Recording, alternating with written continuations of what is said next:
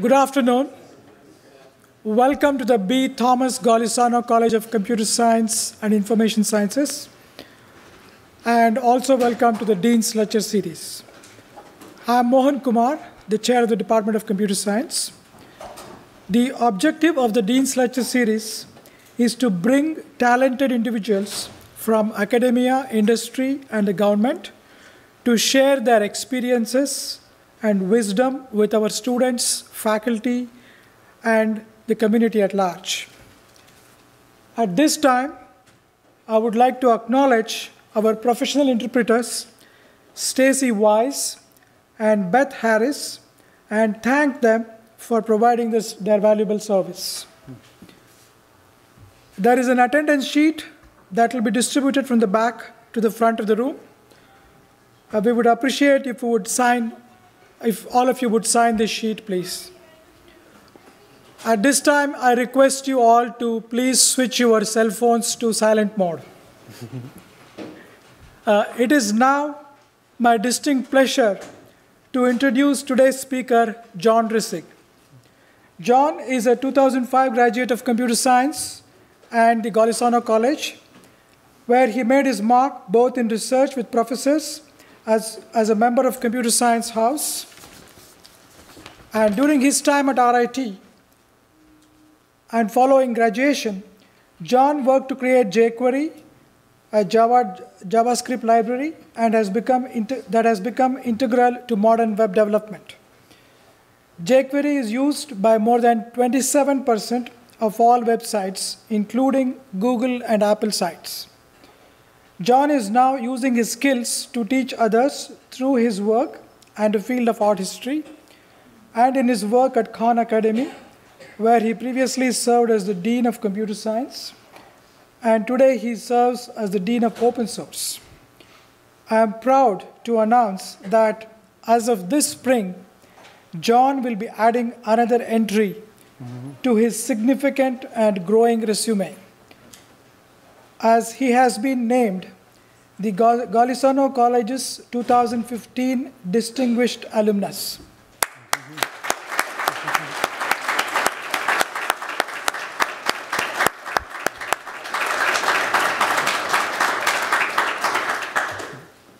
Today, John will present Hacking Art History for Fun and Profit, in which he will discuss how tools he has developed are helping art historians, researchers, and museums and better understand the data they deal with. John, welcome to the podium. Thank you. Well, thank you, everyone. I'm really honored both to receive this award and to be here today to tell you a little bit about the work that I've been doing. Last year, actually, I came here and I gave a talk a little bit about the work I was doing and I continue to do at Khan Academy around teaching computer programming to young children and all the way up to adults. And that's something I'm still incredibly passionate about. What I was asked to talk about today is actually, this is my side project. This is my hobby outside of work. And over the last, I'd say about 5 or 6 years or so, I've become increasingly interested in the world of art history. I find it to be very fascinating, and I think one of the things that's been consistent in my work, in different areas that I've been interested in, both even in jQuery or in areas like this, is that I enjoy working on unsolvable problems, things that will never have a perfect solution.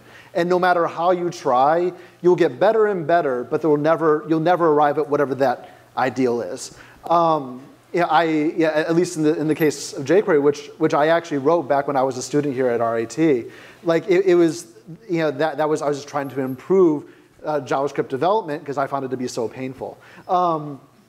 So I wanted to tell you a little bit today, take you a little bit through my journey of what I've been doing and how I've been applying, how I've been looking at art history and how I've been applying my technical skills to what I've been working on here.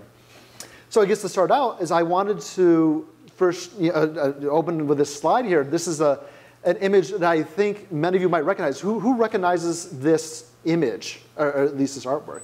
Okay, yeah, I think even if you don't necessarily who made it or where it comes from, I think you can recognize it because it's pretty much on like coffee mugs and T-shirts, and it's ubiquitous. And this is Hokusai's The Great Wave. This is a Japanese woodblock print.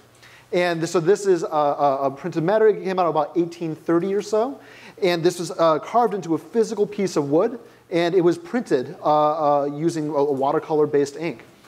Now, since this is a print, there are copies of this print all over the world. Just about every major museum has a copy of this print, most likely in their collection. So this is obviously very different from paintings and things like that. This is it's not singular. There are many versions of it. So very quickly, I just wanted to give a very, very short micro art history lesson on this particular art form, because this is art form. I was familiar with this image, but I was not familiar with the other forms of Japanese woodblock printing. And when I started to see these images, I was just captivated. I couldn't believe that these things existed, and not only that, but I couldn't believe that they were from so long ago. They felt so modern, and I think if some of you here are familiar with like anime and things like that, like all the imagery you see in today's modern, especially Japanese culture or manga or in comics or any of that, comes from this directly. And I think it's just awesome. So I just want to show you some images very briefly.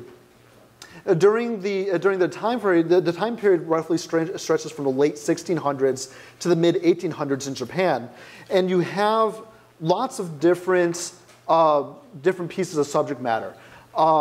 A lot of it was driven by the culture of the time and by the people who lived in the city that is now Tokyo. They were interested in a lot of different things, and generally the people who were living in Tokyo. So one thing I'll mention is that starting in about the 1600s, Tokyo, then called Edo, was not a big city. It was a small fishing town, and it rapidly became a very, very big city for reasons that are a little bit too long to get into right now. But one of the results is that there were lots and lots of samurai who lived there in the city, and additionally there were lots of merchants who lived there as well to provide services for the samurai. And one of the things that end up happening is that you have this merchant class who becomes more and more powerful.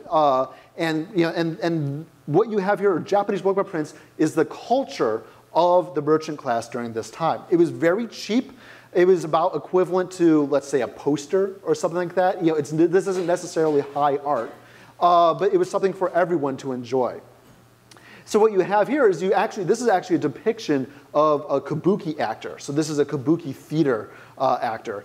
And during this time, kabuki theater was incredibly popular. People loved this art form. There wasn't really, it's hard to draw analogies to modern day culture. The closest that I can come to is that someone like this would be the equivalent of like Brad Pitt of the day. And you could go to the theater and watch him live. But again, it's very different from what we now think of as theater, in that now if you go to a theater, you go there very respectfully and you sit down ahead of time and you watch the thing and consume it and then you go home and talk about it. Whereas this is you go there and it's an all-day affair and you rent an entire box and you eat food and you talk and you shout, and like all these actors had their fan clubs. And so like people would go and have fans and they'd be waving banners. It was more like a sporting event / theater event, all right? So it was really, really intense. But people love this. And so like, they made prints of it. People wanted to have these and show them in their homes or collect them. So you have lots of these. These are all just different kabuki actors. And I love seeing stuff like this. So this is actually from a play. And well, what's interesting is that, and this is the kind of makeup and dress that they would wear, and when I see these images, I'm just absolutely blown away. It looks so graphic and modern and just frankly incredible. And I love stuff like this. You have this man leaping out of the water, throwing a boat over his shoulder, and you have this incredible tattoo across his chest. There's actually there's a demon on here, and there's lightning, and it's amazing. There's the level of detail to go into. And of course, you have things you might expect. They have depictions of sumo wrestling. Of course, you have like the Great Wave, all sorts of nature and fishes. And just to wrap up here, I want to show you a couple examples of some imagery that is pretty esoteric, but I think is really fun, and I hope you'll be captivated. So what we have here, so this is a print, and you can tell by the design, it's a little bit different. You have like the little edges here. This is actually a fan print. This was designed to be cut out of the piece of paper and pasted onto a paper fan. So then you would use that. So this is a thing that other people would see. You wanted to show this off. Now, immediately, you see this, and it's pretty weird and pretty hilarious. You have a bunch of cats, all right, and they're dressed in kimonos. All right, so already this is fantastic. All right, but the thing is that if you look at them, their faces are all pretty distinct. That they look like people. They don't look like cats. And what this actually is that the time in which this print was produced, it was actually illegal to depict kabuki actors in Japanese prints. There was a censorship reform happening. They didn't want kabuki actors being depicted. So to get around this, one of the ways to depict it is said, okay, well, here are a bunch of really cool cats in kimonos, and they just so happen to look like famous kabuki actors. All right, so now they aren't actually technically kabuki actors, but the thing is that like people who knew those actors could go in and look at the faces and be like, oh yeah, that's Ichikawa Danjuro, I know who that is by the face. But the thing is that was half the fun, is that you have to show this off, you got to show your acumen, and at the same time, it was a fun puzzle to kind of explore these. Here's another one I wanted to show. So here we have a man's head. I just want to zoom in a little bit. And if we zoom in a little bit more, we can see that the head is actually made up of people.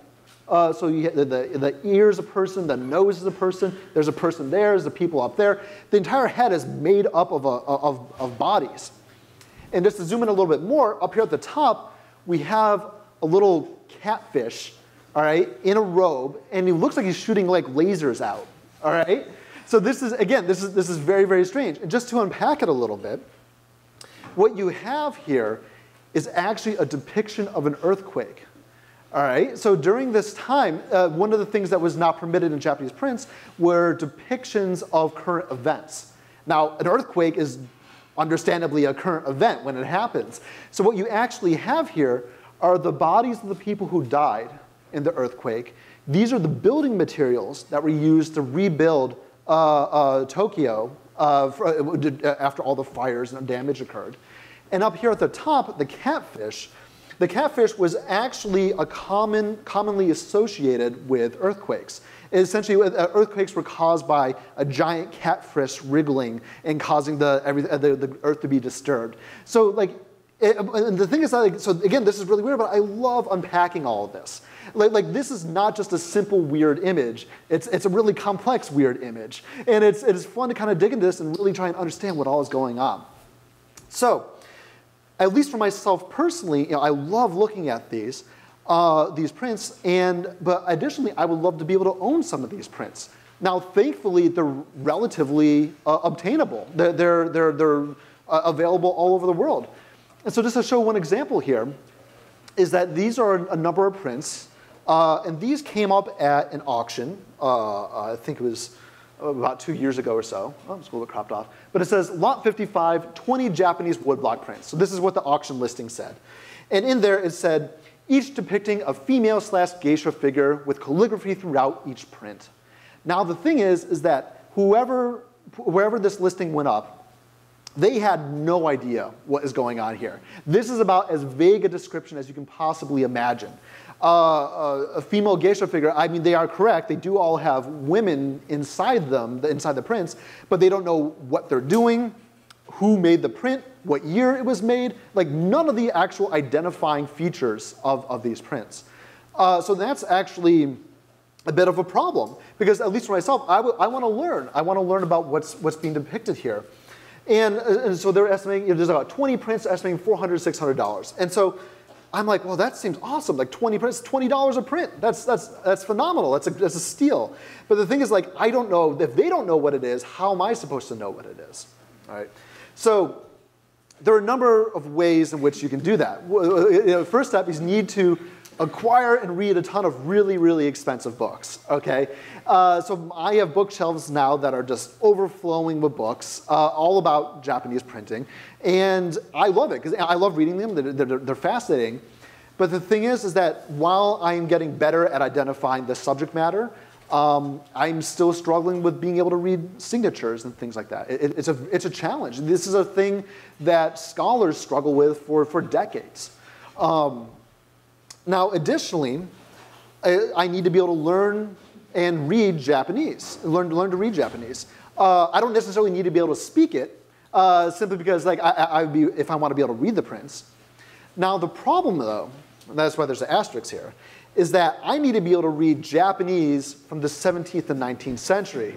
All right, so I can't just go and open up Rosetta Stone and be able to read this. In fact, I can't even take classes here at RIT or at other colleges, most other colleges, and be able to learn how to read this. This is the sort of thing that you can only really learn at like a doctoral level. And honestly, I only know of just probably less than 100 people in the world who are like experts at being able to read this form of Japanese. And they're very busy because there's so few of them. Now, additionally, on top of this, you need to be able to learn how to read Japanese calligraphy, and that's a whole other thing unto itself. So I found all this to be incredibly daunting. All right. Now, granted, it's not to say I won't try to do any of these. I absolutely will. But the thing is that like me as a computer programmer, all right, in the world where if I want to learn something, I just Google it and open up Wikipedia or Stack Overflow or wherever, and I just learn what I need to know. Having to buy books and study for years and years and years, all this sort of stuff, I was not terribly excited by it. All right, so I ended up building a website kind of built out of this frustration.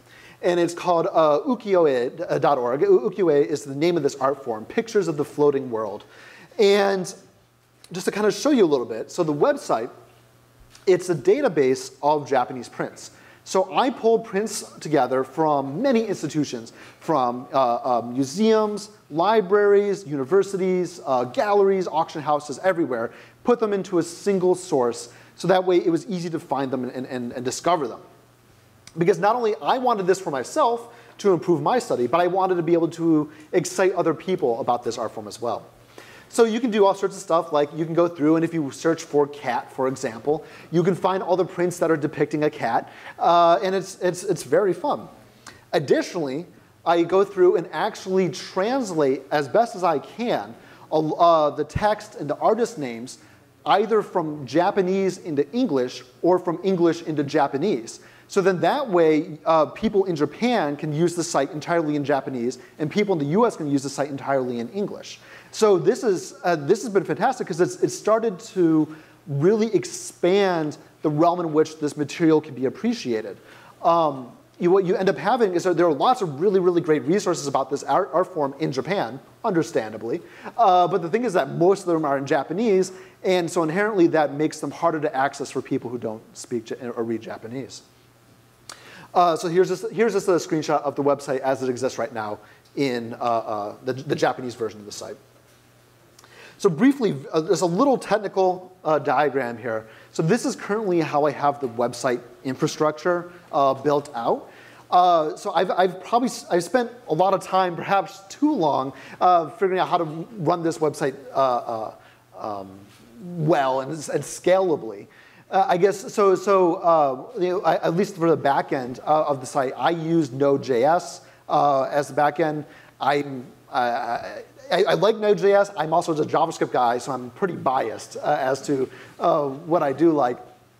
For my database, I'm using MongoDB, and I store all the search stuff in Elasticsearch. And then additionally, I host all the images up on Amazon CloudFront. Now, if you're not familiar with it, CloudFront is what's called as a CDN, a content delivery network. And this allows you to put static files in many servers all over the globe. So then that way, if someone visits my website from Japan, they will access images that are also stored in Japan.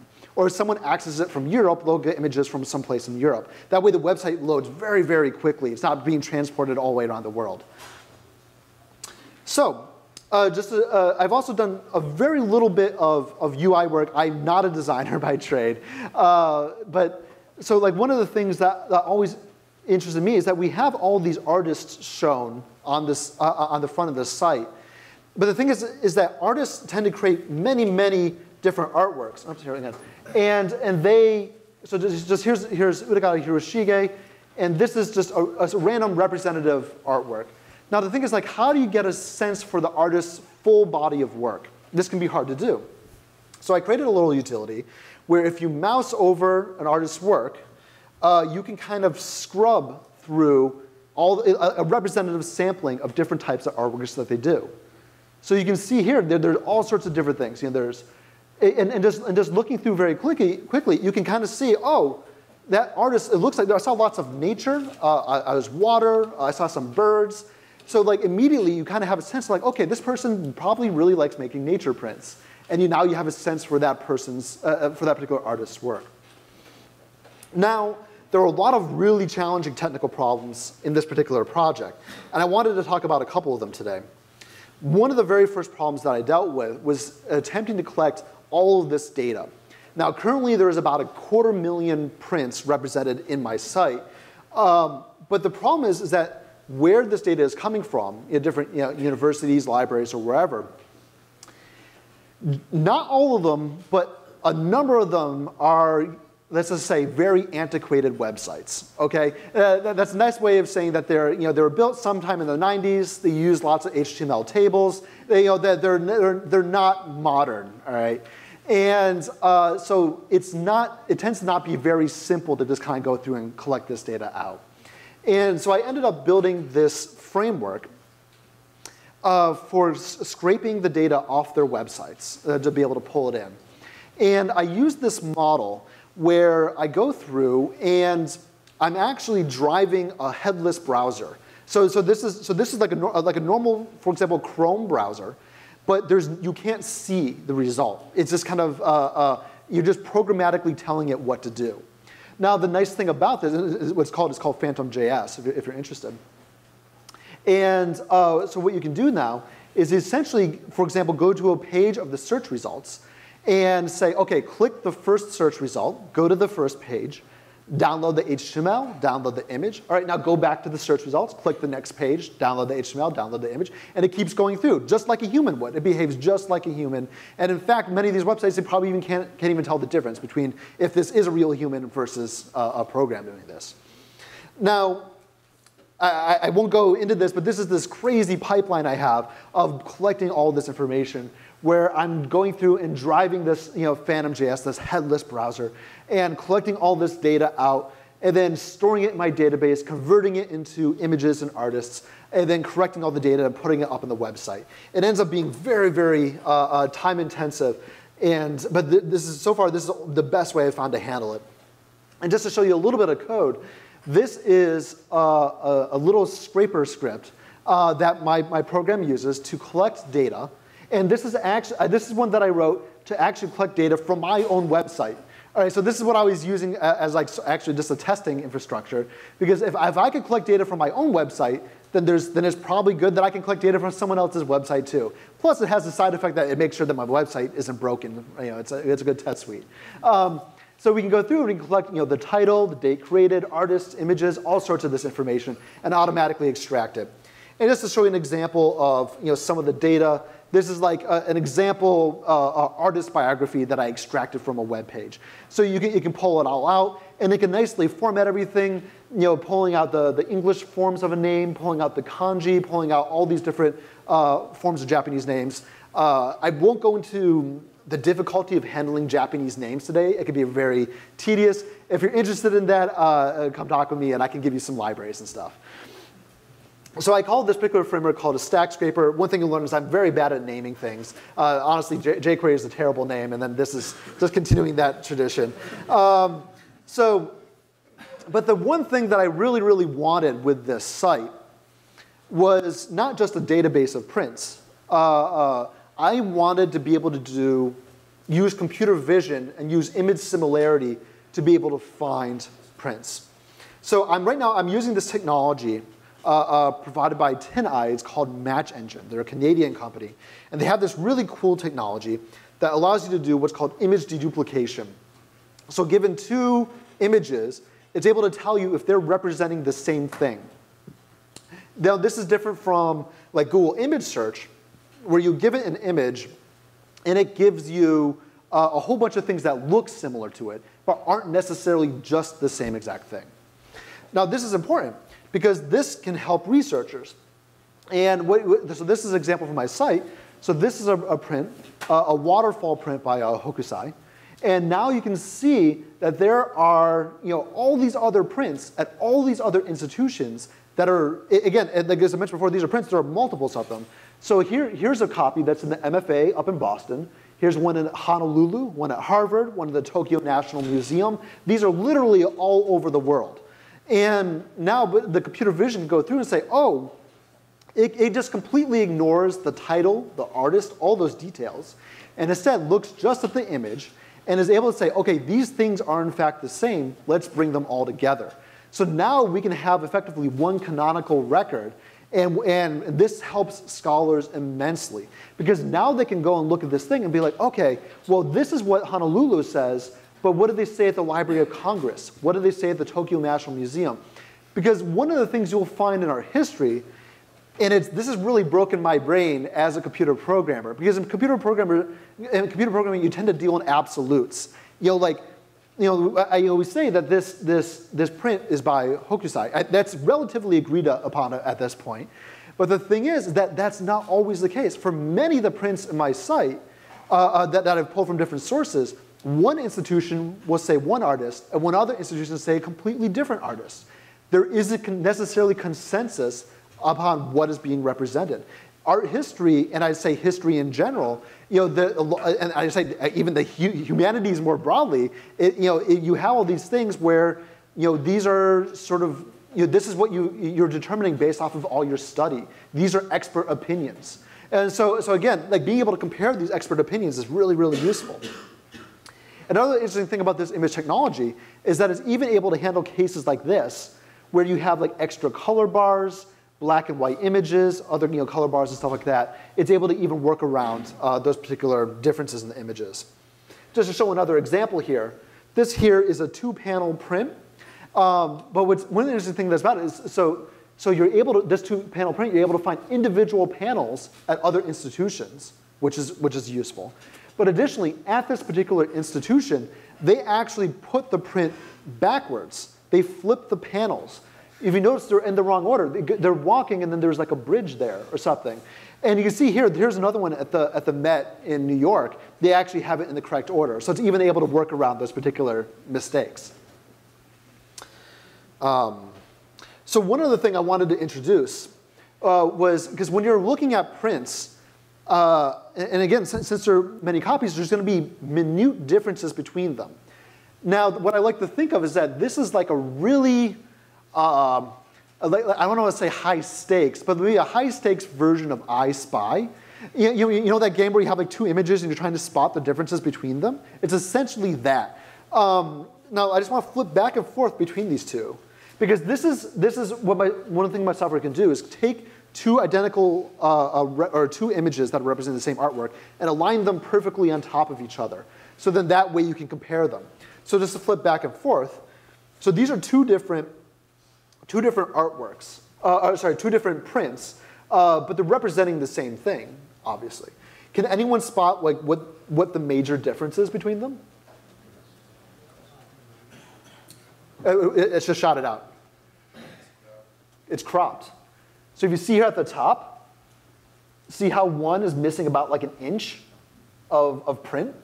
So obviously that's a bit of a problem. That means that what most likely happened is that this particular copy was trimmed at some point and put into an album. This was relatively common. This happened very frequently.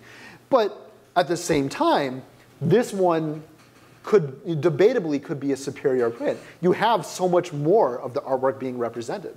But again, that may not be obvious to you if you only have this image to work with. You can see that there's maybe a little bit missing, but you may not know that it's so much missing from that top.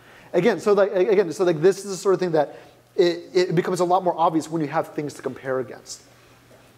So another thing that I wanted, and really this is why I built this site for me, was that I wanted to be able to do this image similarity search. So like on this site now, you can go in and you can upload an image to search with, or use your phone. So in this case, you can take a photo of a Japanese print, and it'll come back with results from all these different museums and institutions or wherever in the world. So then that way, so at least for me, if I wanted to learn more about this print, I would have to go through and read the artist's signature. I would have to figure out what date it was published. I have to, all these sort of details.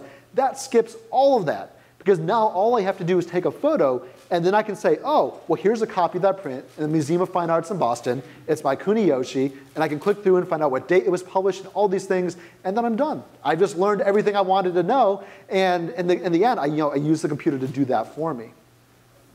One nice thing is, obviously I built this for myself to help myself when researching, but now this tool is being used by many institutions around the world, including the Museum of Fine Arts, the British Museum. Many of the institutions listed here are using this to help them, to help the scholars at those institutions do research on their own prints, which is really exciting for me. Let's see this real quick. Okay, so one issue that's come up here is are cases like this. So we have here is we have a print, and we have alternate copies of the print at other institutions, which is correct. But then we have this one weird case here, where this print isn't the same as this one. All right, so it's actually matching the wrong one. And if we look into why, we see what's actually happening is that it's matching the color bars. It's matching the color bars from this image to that image. It's not matching the contents itself. So this is a problem. This is one little bit of trickiness with this particular technology, because it's recognizing that these color bars are significant when in fact they're not. And so I ended up building a tool to go through and start to crop these images. So I built a little mobile tool where you can go through and draw little selections around the images, crop out the details, and you end up with these nicely trimmed looking prints. I've also been working with David Chester. He works at Shutterstock in New York, and we're also starting to develop some automated solutions to automatically crop out color bars and details like this. Surprisingly, there are no open source solutions to chopping off color bars right now.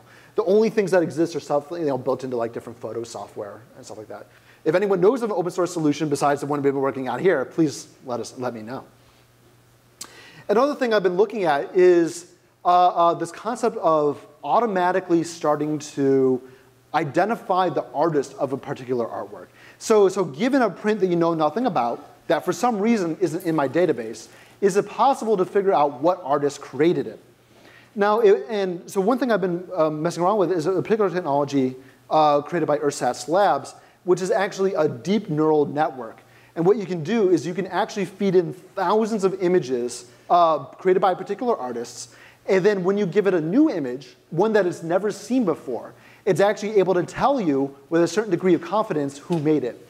So for example here, there's a particular print I fed in, and it's saying with 99% certainty that Hiroshige made this print, which is in fact correct. And then this is 100% certainty Hiroshige.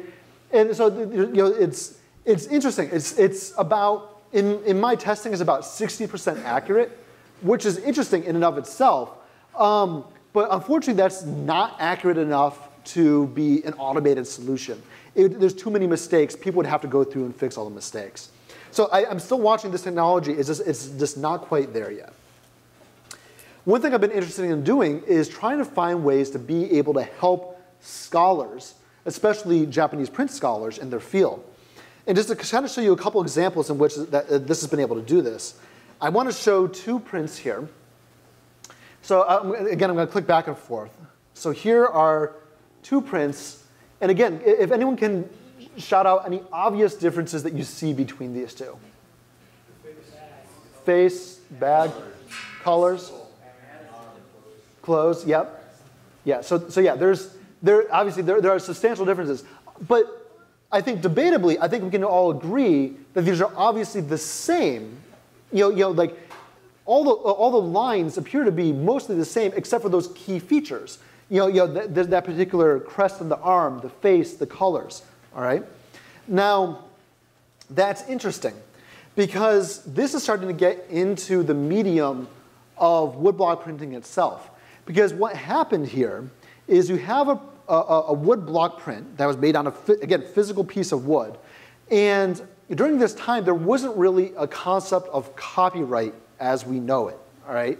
And the way copyright was determined is whoever owned that physical piece of wood held the copyright on this particular artwork. Now what happens is that this particular wood block was sold from one publisher to another. All right? So when it was sold to the other publisher, the publisher made some changes. Now this is actually depicting a kabuki actor in a play. And what they did was that probably the active person who was playing that particular role changed. So what they did was they took, in this case the carver, took a physical chisel, chopped out the head of this particular actor, because the actor had changed, stuck in a new piece of wood, carved in a new head, and now you have this new actor playing this new role. So in this case, you have all these sort of dynamics being uncovered. Now what's interesting is that the computer vision analysis looked at this, and it was like, well, it saw immediately that these were representing the same thing, the same general artwork. But obviously these little differences are actually super, super interesting. These are things that matter a lot to scholars. Scholars would love to be able to dig into stuff like this and understand why these dynamics are happening. Now, I just want to show you one other case. And again, this is very similar to the previous one. Going back and forth, again, it looks very, very similar. But again, the head changes. They have a different hairstyle here. The face is different. And again, it's a very similar thing to last time, where again, the actor who played this particular role changed. Now again, finding these in the wild is incredibly rare. Because the thing is that you're looking through two different haystacks, trying to find cases where these are similar. But again, these are different actors. You wouldn't even think to look for them. Now the thing that's interesting about this one is when we look at the signature. So this is the Sun Shou, this is Sheng Ko. That's interesting. So this is actually, not only are the heads of the actors different, the artist's signatures are different as well. So that means at some point, someone carved out one name of one artist and carved in someone else's name. And again, we don't know why. And in fact, I've been talking to scholars and no one knows why this happened yet. Like, why would you remove the name of the artist who designed this print? Why would you put in someone else's name? This is a mystery right now. But what I like about this is, again, the computer vision found this immediately. It found these two prints, and it said, okay, these look very, very similar. However, the names are completely, the artist names are different. And so at that point, because I'm trying to go through and fix these records, and at that point, it's like, okay, well, these names are different. What does that mean? And when we start to look at the differences, well, in fact, that it's actually completely true. One is Sheng Ko, one is Sheng Shou. And I don't know, this is something that needs further exploration, but I like the fact that something like this would have been physically impossible for a scholar to ever find manually. It's two different artists in two different prints with two different actors at two different institutions. There was just no way that one person would have been able to find these two prints and make the connection that they were the same. So using that sort of methodology, one thing I've been interested in is trying to correct the information at museums and institutions. So one of the things I've been doing is actually working with the Metropolitan Museum of Art in New York and going through their collection and finding cases where they have prints where there is no known artist. At least in the records, they just have unattributed. They don't know who did it. So these are all cases in their records where they have an unattributed print. But then when you look at a print at another institution, there is an attribution. So in this case here, they say unknown, they don't know.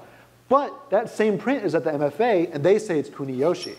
So that's very, very useful, because now the Met can be like, oh, okay, well, the MFA, Waseda, and the Tokyo National Museum all agree that this is Kuniyoshi. I think we can call this Kuniyoshi. And then now they can start to provide attribution for their works, whereas before they weren't able to.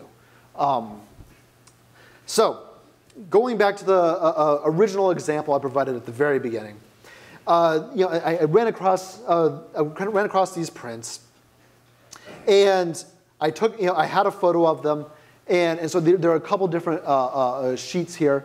Put it into my site, and immediately started to find images of those prints in my database.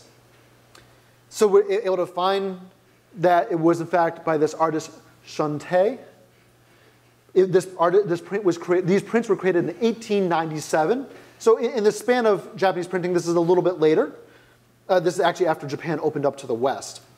And these prints sold for $550. So for $20 a print, roughly $25 a print, or for 20 prints, roughly $25 a print.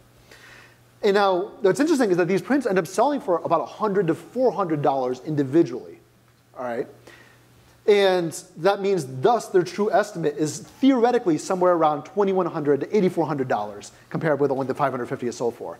Now, I will mention I did get these prints, which I'm proud of. But the thing is that like, what I find interesting is that I probably never would have been able to figure out all this information about these prints. But the one asterisk I'll have here is that, granted, they're theoretically worth that much, but the thing is that they're only worth that much if you're able to ever sell them. And like, I have really no interest in becoming a Japanese woodblock dealer or something like that. But the thing is that I'm just happy because I got these at an absolute steal, and I love them. I think they're fantastic prints. So one thing I wanted to wrap up with is that I've been starting to expand this particular work that I've been doing into other areas of art history study, not just Japanese prints. I've been working with the Frick Art Reference Library in New York, and they're one of the most prestigious art history libraries in the world. They have just countless volumes, and one of the things they're known for is actually their photo archive. So this is actually a photo archive of 1.2 million photos of art. So this isn't art itself, it's photos of art. And I don't know, who here saw the recent movie, the Monuments Men movie, or heard of it? This was the group during World War II that was going to try and rescue works before the Nazis could get them. Now, those researchers were using the archives at the Frick Art Reference Library to help make sure that they could find these artworks, know where they are, be able to rescue them, and all these details. So again, institutions like these are invaluable. And so I'm working with them, and I'm also working with this foundation in Italy called the Zeri Foundation, the University of Bologna. And they have a similar archive, again, over 1 million photos. And I've been applying the same technology that I was using to Japanese prints. But one of the things we're interested in here is that they have these archives. Again, they're not prints. These are photos of artworks. But the thing is that these are in physical archives. So that means there are physical drawers with physical folders with actual physical photos in them, all right? So the thing is that the Frick has existed for over 100 years at this point, all right? So during the entire course of their history, they've been collecting all these photos, and they don't necessarily, when a new batch of photos come in, they don't necessarily realize that there are already records for this artwork. And it gets cataloged separately and gets put into a different folder, and then that's just it. They get separated through the course of time. So what I've been doing is building tools that actually help to bring these photos and bring these records back together again. So my tool has been able to go through and start to, again, find similar photos of the same artwork, even cases where the shading or lighting is different. It's also able to handle cases like this where you have a particular panel that's a part of a larger piece. Also able to handle cases between differences between color and black and white. Also able to handle, again, like this is a smaller portion of a larger, I think, fresco. Also able to handle cases like this that are really interesting. And I'm not entirely sure, I need to research this more, but you can see here there's a number of major differences. There's differences, and it looks like there's some damage there. There are some extra crowns up there that have been removed. Now what's interesting is that I'm not sure if this is before and after conservation, or if this is before and after being damaged. So for example, it could have been damaged in like World War II. And here's another example. Again, so you have this whole part of this particular fresco is just completely blown away. And again, I'm not sure if this is before and after conservation or before and after being damaged. But again, the image matching was able to find these regardless. It's also able to find cases like this that are really interesting. So these are cases where these artworks look very, very similar, but when you look at the faces and you look at the globes and stuff like that, you realize they're actually a little bit different. And this is starting to get into during this time, during like the Renaissance of artworks artists copying each other. And these are actually both copies of a Da Vinci artwork. So there's a third artwork here that they're both copies of. And then cases like this was pretty funny. You have a whole bunch of like frolicking little babies. And again, they look very, very similar, but you see there's obviously some differences. You know, there are things missing in one versus another. And then just one last one here. You can see there are differences in necklace and face. So finally, one thing I've been doing is, again, trying to find these missing connections here. And one thing I've been interested in doing is actually starting to apply graph analysis. And one technology I've been using recently is Neo4j, which I recommend playing around with. It's a really fun database. And one of the things I've been interested in looking at here is that we have 3 different artworks here, or 3 different records for artworks. Both of these are at the Frick. This is at the Zuri Foundation. All right? So visually, the visual analysis went through and said, OK, well, this artwork is related to this one. And it said, OK, well, this artwork is related to this one. But the thing is that there's no connection happening between these. And if we look at the actual images, we can see it makes sense because they're both parts of a larger fresco. You can see that they were just split apart. They're part of the same artwork. It's just that for some reason they were moved apart and put into different artwork records. And so this is really, really interesting. Because the thing is that you can kind of, if you start to build these sort of graphs out, you can make the assumption out, like if this is connected to that and this is connected to that, then probably there should be a connection here.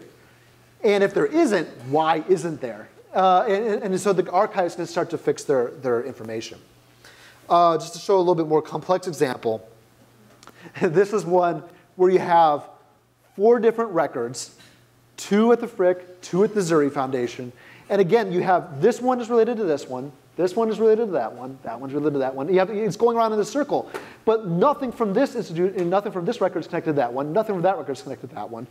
They should all be connected to each other. It's a little bit silly.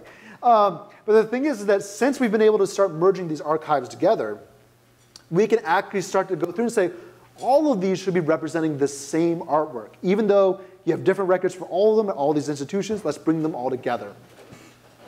In the area of digital humanities where this is, where a lot of this work is happening, one of the technologies that people have been looking to use is the concept of like linked open data, where people go through and make their metadata and their records really, really correct, and then everything will link together nicely.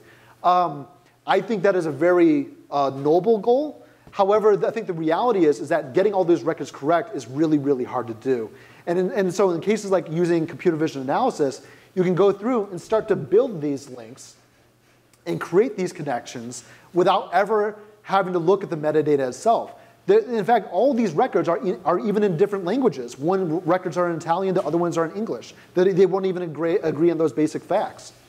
So I want to end here. There's the URL of my ukiyo-e site. I've also been writing papers on a lot of the work that I've been doing. And so I have this up on my website. And all the ukiyo-e stuff I've talked about today, and in fact, everything I've talked about today is open source. I put it up on in my GitHub repo. You're welcome to check it out and play around with it. If you have any questions, please drop me an email. I'd love to hear what you're interested in using it for. So yeah, so I think I'll end there. I have a few minutes left before 4, so I'll be happy to answer any questions that anyone might have. Thank you.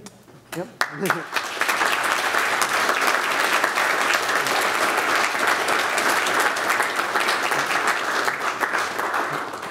If you have time for a couple of questions. Yeah, if you have, raise your hand, and we have a microphone here. Oh.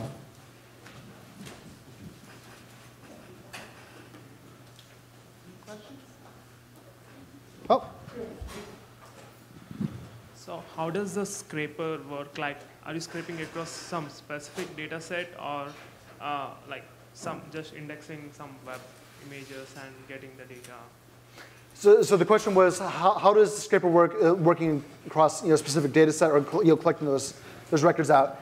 It's hard because it's different from every single website.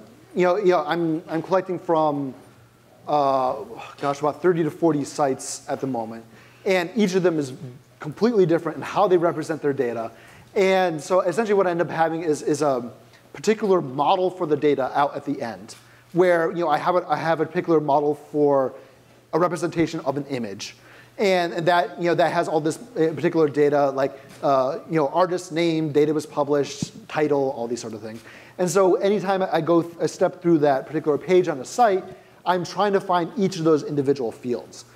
Now, all that figuring out what particular subfield on the website correlates with that model is all done manually. I go through and figure out, in this case, an XPath expression to map that to that particular field. So at least that initial development is painstaking, and it's still relatively brittle, because if they change their website dramatically, then I'll have to create it over again. So yeah, I mean, but that's one of those things. This was one of the things that's just inherent to scraping in general, is that they tend to be pretty fickle and breakable. Yeah. Oh. So all this is during your spare time?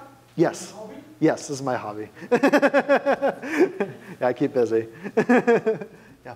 So my question is, why MongoDB instead of a different DBMS? So the question was, why MongoDB and not another DBS? That's a good question. I don't know. I've been experimenting with a number of different ones. And so one of the things I'm actually leaning towards, I'm not completely sold on using MongoDB yet. One of the things, actually, the vast majority of the data that you see is actually being stored in Elasticsearch. Because, honestly, I feel like for a lot of what I'm doing, Elasticsearch is a far superior technology. Being able to search across all these records, indexing all this, all this material.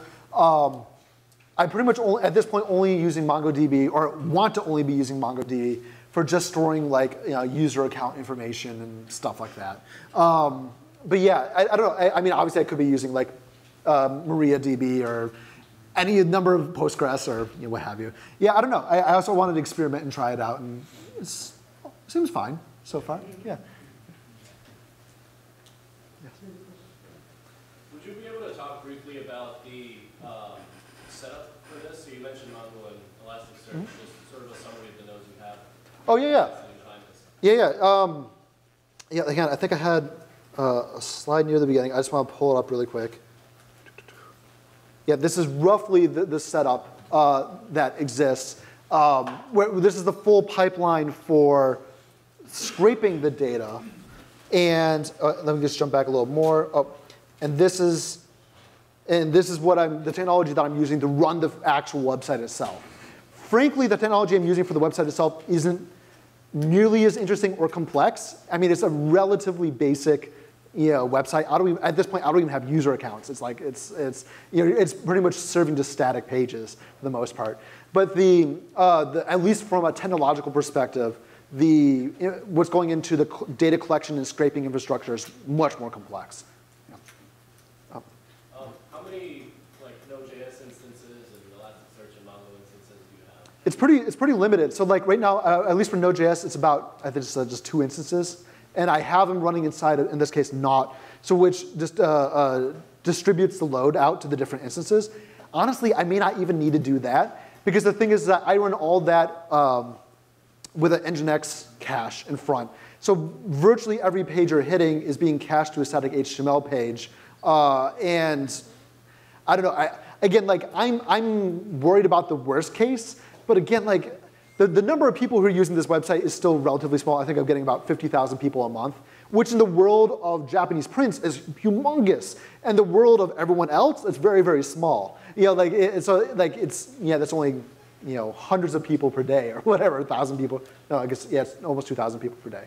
But yeah, so, yeah, I don't know. Again, I've probably way overkilled the infrastructure. I could probably do this on a much smaller box and cost much less money, but here we are.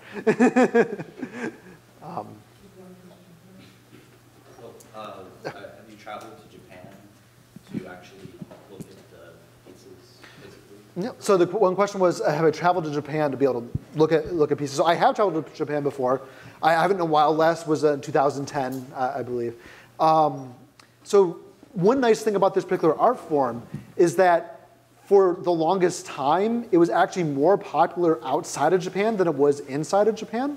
So actually, many of the best examples of this art form are outside of Japan.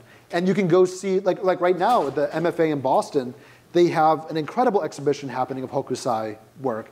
And in fact, it's one of the greatest exhibitions of his work that's going to happen probably in your lifetime. And it's here in the US. You can't, in fact, the only way you could have seen it in Japan was when that exhibit traveled to Japan, but it came from the MFA. The MFA owns it all. So like, again, like it's, this is actually one advantage. I lucked out that I stumbled into this art form that just so happens to be relatively accessible outside of Japan. Yeah. Oh. Have you ever heard of Artsy and the Art Genome Project, and have you ever worked with them? Oh, yeah, yeah. So the question was, have you ever heard of Artsy and their Art Genome Project? Absolutely. I'm very familiar with them. I know them very well. A lot of what they're doing is attempting to tackle and improve the accessibility of especially contemporary and modern art.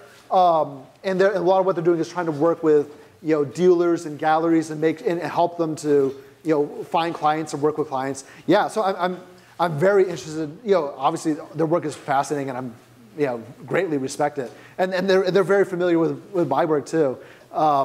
Yeah, I think right now we're kind of working on two slightly separate things. And that at least so far, I'm mostly interested in trying to help art researchers and art historians.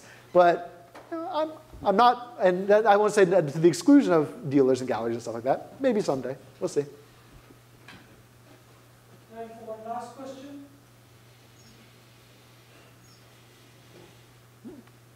Oh, right there in the corner. So it goes to show that. Roughly, how long has it been since you had the inclination to pursue this to today? So the question was, how long has it been from when I first decided to pursue this till today? I've been interested in Japanese mobile printing for, I'd say, maybe 5 or 6 years now. I started building this particular site in 2011, fall of 2011. I released a version of it in December 2012. So it took me about a year to get the initial version out. And I've been rewriting it ever since, and trying to improve it and make it better in every way. So yeah, it's been a continual project for sure. Thank you. Yeah. All right. Thank you, John. We enjoyed your talk. Oh, thank you. Thank you.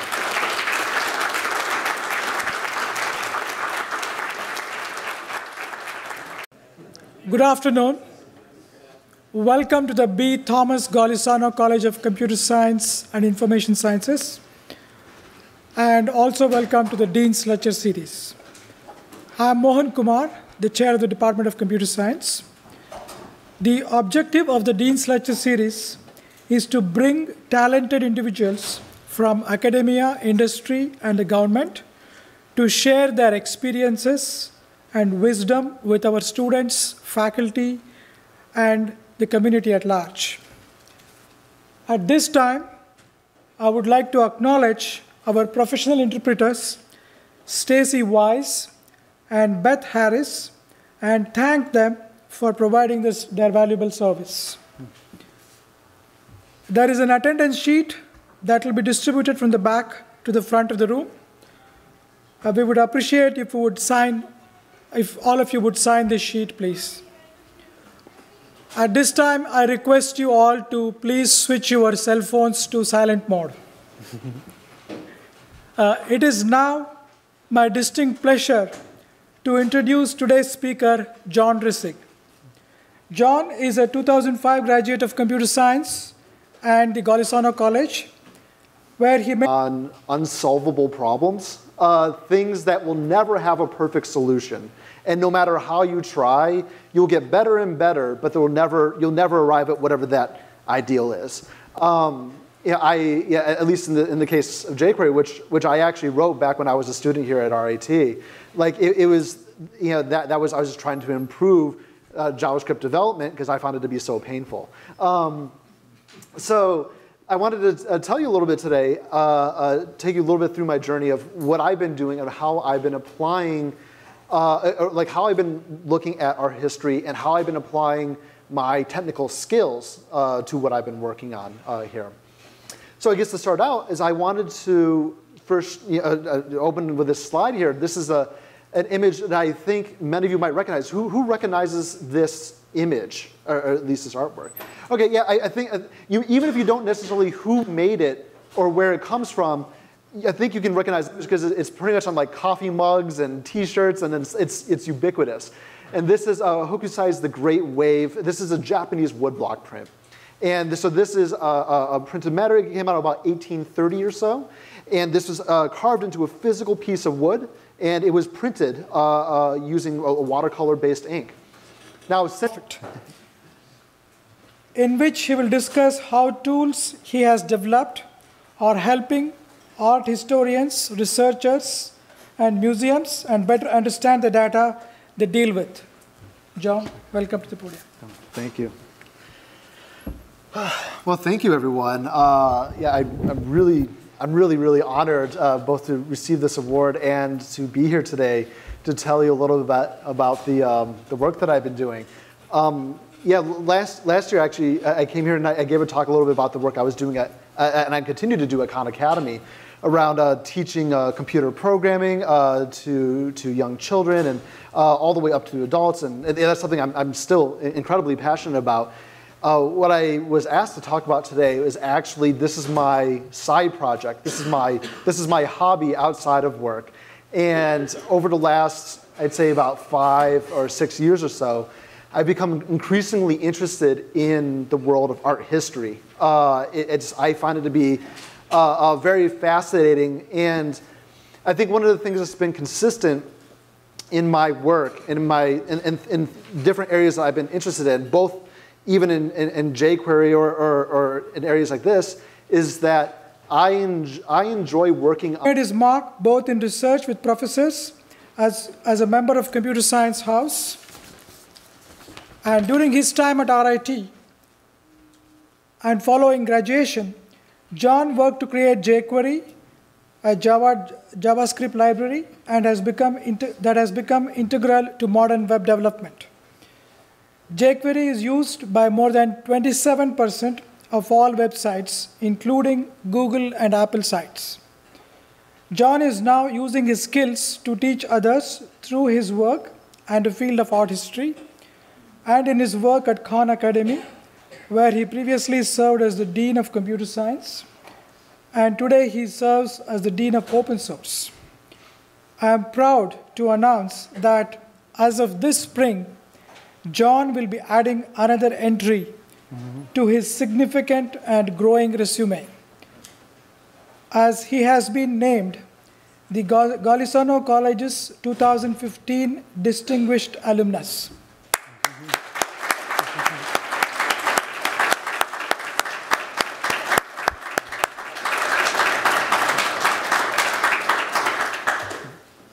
Today, John will present Hacking Art History for Fun and Profit. This is a print. There are copies of this print all over the world. Just about every major museum has a copy of this print, most likely in their collection. So this is obviously very different from paintings and things like that. This is it's not singular. There are many versions of it. So very quickly, I just wanted to give a very short micro art history lesson on this particular art form, because this is art form. I was familiar with this image, but I was not familiar with the other forms of Japanese woodblock printing. And when I started to see these images, I was just captivated. I couldn't believe that these things existed, and not only that, but I couldn't believe that they were from so long ago. They felt so modern, and I think if some of you here are familiar with like anime and things like that, like all the imagery you see in today's modern, especially Japanese culture or manga or in comics or any of that, comes from this directly. And I think it's just awesome. So I just want to show you some images very briefly. During the time period, the time period roughly stretches from the late 1600s to the mid 1800s in Japan. And you have lots of different pieces of subject matter.